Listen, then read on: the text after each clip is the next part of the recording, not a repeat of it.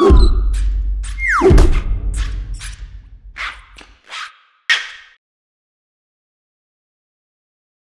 everyone, welcome to another good e-reader review video. My name is Michael. And my name's Peter. We have here the Pocketbook Sense.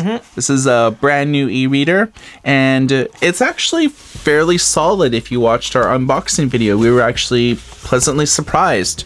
Yeah, it's good build quality. I mean, it's definitely not like what we've seen from Pocketbook before. Pocketbook's made some real clunkers in their day, but this one kind of breaks the mold. Yeah, in a really positive way. So let's give you guys a sense of specs. It's 6 inches, and it has e-ink Pearl HD. The resolution is 1024 by 758, which is pretty standard for about 2013. It has 212 DPI and a front light. Now, one thing that I'm actually impressed about is that it's a capacitive multi-touch instead of infrared. Yeah. And as we go forward in our review, you'll see why that's important. There's a 1 gigahertz processor, 256 MB of RAM, and 4 gigs of internal storage, but you have roughly about 3.1 when you take it out of the box for the first time. It reads a multitude of formats. Pocketbook is very progressive in the fact that they know that people are buying these e-readers to read a lot of different formats. So PDF, EPUB, FB2, Doc, DocX, RTF, PRC, Mobi. So it basically plays nice with all of the open Kindle formats, as well as EPUB and PDF, which are pretty well the most popular formats out there. So Peter, give us the 360. Looks pretty cool from the front. The bottoms are more curved than the tops, giving it a nice unique look. The screen and bezel are not flush, but it's not as deep as, say, Kobo Glow HD or every other e-reader we've seen that has a traditional e-ink screen. We have a dark brown on the back. I assume it comes in different colors because the barcode says dark brown, as to differentiate between other colors. We have side press buttons. It kind of curls over like a thumbnail, so you can press them with your finger as you're reading, and it doesn't show on the front, giving it a clean look. On the bottom we have a micro USB port, micro SD card slot, and a power button. And don't forget the awesome accessory loop. You gotta love that accessory loop because it's 2015. And the rest, we have a light sensor up top, and that is about all she wrote. Alright, let's take a look at the software. So this is the main home screen. I like it. It has a carousel of books that you have recently added to your device, have purchased, or have opened. You can see here that yesterday we added 1 new book to the e-reader. And on April the 10th, 518 new books were added because that's the date that it was actually released. And then on April the 10th, we've added another 7. Yeah. So if you hit the settings menu here, you see there's a bookstore, web browser, calculator. You can see all the different options here. Why would they put Klondike and not Solitaire? Who knows how to play Klondike? I don't really know. Exactly. There's a couple apps here, Chess, Klondike.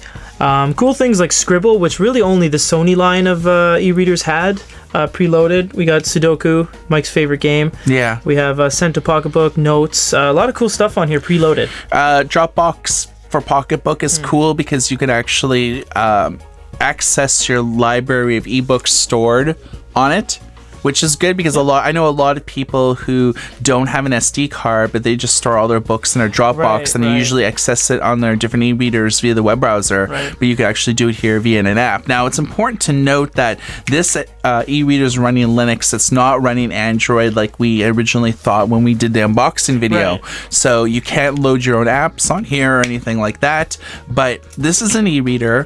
First and foremost, we're going to look at the e-reading experience, but we're also going to check out the front light as well as the web browser and a few apps. So let's get right into it and open up a book that came preloaded on it called The King's Own. And immediately, Pete, it's looking good. Yeah, when we first booted up a book a little bit ago before this video, looked great.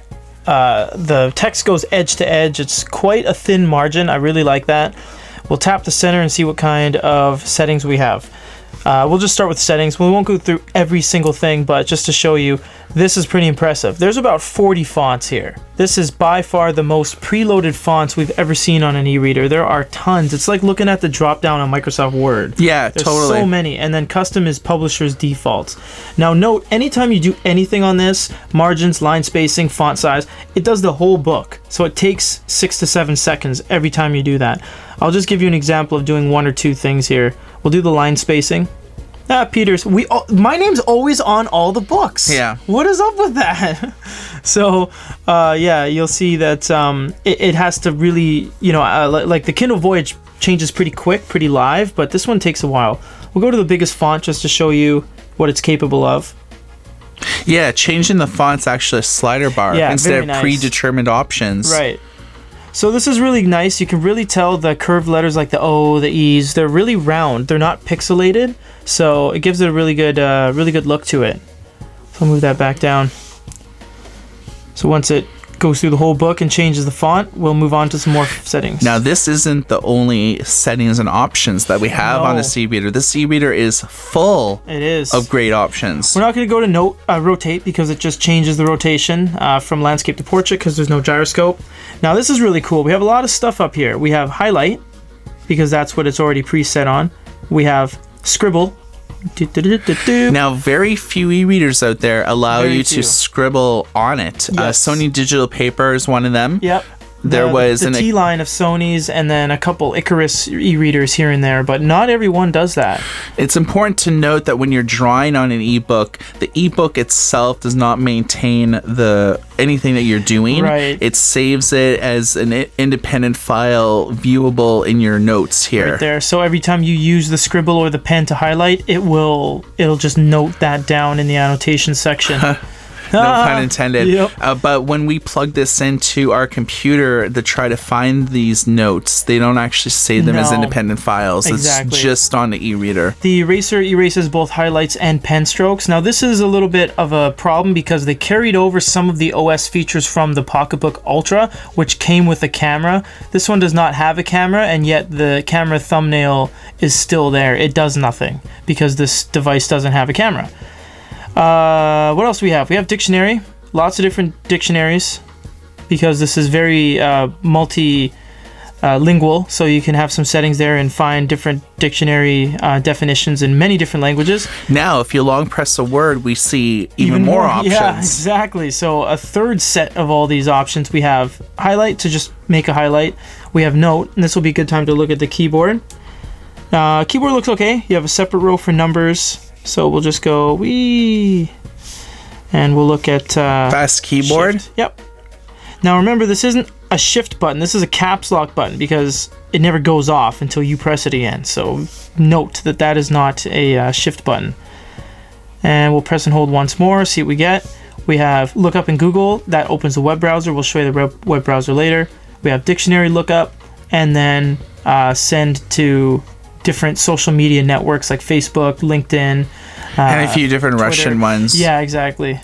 Oh, this one opens the web browser too. Right there. So you can send it to various different social media platforms. And that's basically the reading experience. Page turns are really fast. It doesn't, fade out every single page. Not too much ghosting. It's a pretty alright e-reader. Yeah. For e-reading. We're not done yet. Yeah, exactly. I found that surprisingly, once you can get past the small delay when you're checking out like the text and stuff, page turns are really quick. Yeah, it gets the job done. Yeah, every 6 pages you see a full page refresh, but we haven't seen any ghosting problems or anything like that. From so far, if you're reading Mobi, PRC, EPUB files, this is a great e-reader. Yeah, I think so. Now, it does read PDF files as well. So we're going to open up the Pocketbook Sense user manual. This is the one that comes preloaded on this device, and then we'll show you a much more complex one after. So we're going to do just some light navigation here. There's no mini-map, so you have to kind of zoom out to find where you are. Pinch and zoom. This is the fastest pinch and zoom we've ever seen on any e-reader that doesn't blur out when you move it around. Sometimes e-readers will be semi-quick, but then they'll kind of pixelate and blur. This one, the image without rendering is almost the same as once you've finished. It's very quick. Yeah, it's surprising because the Kindle Voyage, the Kobo Glow HD, the Barnes & Noble Nook Glow Light, they don't really have the capabilities to render and pinch and zoom text this quickly and this efficiency. Yeah, look at that. Efficiently. Very quick. Now, things tend to slow down once you start looking at PDF files that have a lot of like complex layouts, a lot of images and things like that. And the overall size. The Dungeons and Dragons Monsters Manual is over 100 MB, so it's a very large PDF. So turning pages, it's all right. Yeah. It's not, you know, it's not the fastest that we've seen, but it's not the slowest. As you can see as well, pinch and zooming even on a complex document, it's quick, but once you start scrolling around, it tends to slow down. And this is a uncut look at what this thing's really capable of. Sometimes it does lose itself and get a little confused. And see, it turned a page there and kept the zoom level, so beware that you just have to be a little bit gentle with it, or else it does stuff like this. But with the smaller PDFs, it's great. Yeah, so I find, or we have found from our experience, that newspapers, PDF files that don't have a lot of complex imagery work fine. You can also do things like column to column, fit to width, fit to height, fit to whole page, margin cropping on and off, and reflow. We'll show reflow because it's one of the most things that people ask for a lot. Basically strips away all the images, all the banners, and just leaves the text, which is very inconvenient in this type of PDF, but can be really useful in, say, technical documents where you just want to read. Yeah, and it also can pinch and zoom, and as you can see, when it's just getting a text, pinch and zoom is pretty fast. Exactly. All the settings remain consistent throughout PDFs as well as EPUB. You can highlight, you can scribble, everything saves into your annotation list, and you can erase everything. So it's the same, just carried over, as well as that awesome camera button. Yeah. I thought there'd be like a pinhole secret camera or something, but it's just a carried over OS flaw. Alright, so what we're going to show you next is the web browser. Now, web browsers on e-readers, don't expect them to be as good as your tablet or computer. Obviously, they're going to be very slow, but it's good to have one. An ink screen. It's refreshing. Right. So yeah, you're not going to get that fluid experience. So let's open up our favorites list, and we'll just click on the mobile version of our website, Good e-Reader. It loaded it pretty quick. Got there all right. We're just on a regular Wi-Fi connection, and yeah, got there pretty fast. All right, let's just click on an article and see how. Come on, Pocketbook. There we go. And the image, not bad.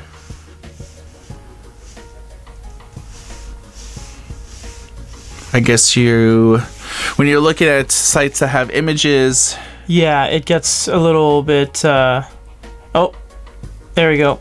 I think it thinks you clicked on it. Now I found that this e-reader is very prone to, as you're dragging over things, it sometimes registers as a tap. Yeah. And it will turn a page, it'll open up a setting, it'll long press. So that is a little bit of a flaw. It's overly sensitive. I think so. Yeah. It's capable, but it's very sensitive. All right, so this e-reader does have a store that you can access, but we've noticed that the prices on the books are ridiculously expensive. USD. And you're looking at, average title here, Terry Pratchett, $15.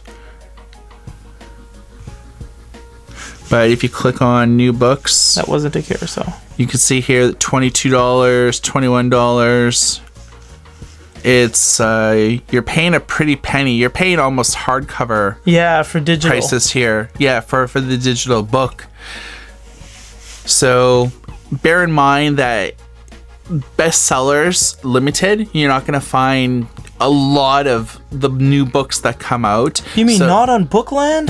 Yeah. Really? So you're going to have to buy them in EPUB from other stores and then use Adobe Digital Editions on your PC once this is plugged in your computer via the micro USB cable to transfer books. And a future video will show you exactly how to do that. So this is the front light on Macs, and as you can see that it looks a little bit baby blue to me. Yeah, it's got some weird tinge to it. It's not quite entirely white like a Paperwhite or a Kobo.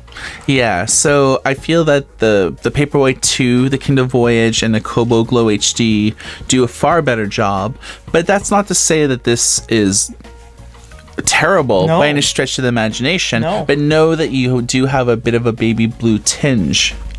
Let's go to, this is important to note as well, if the glow light is off and you're in a lit room, this, or dark room, this glow light button, the logo here, is not there. It's only there at 1% or higher.